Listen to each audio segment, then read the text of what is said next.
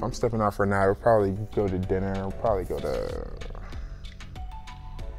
Sunder or Jeff Ruby's. You can never go wrong with asking a big man for food advice. You know, there's so much stuff to do here, no matter if it's a couples kind of thing or if it's family activity. There's so much to do in the city and even outside of the city.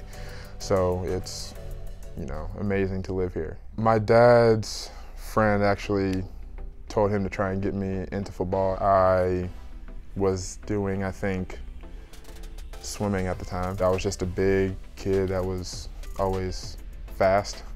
So he just tried to get me to play football. And the first 2 years I played it, I hated it. And then I got to high school, and that's when I just, you know, fell in love with it. You know, it's funny, I remember the play my sophomore year, and I was starting, and I'm on the opposite side of the ball, and the quarterback's running out, and he's scrambling, and I'm just running across the field, and I hit him, and I'm going out of bounds, and everybody's cheering, and I'm like, I can get used to this.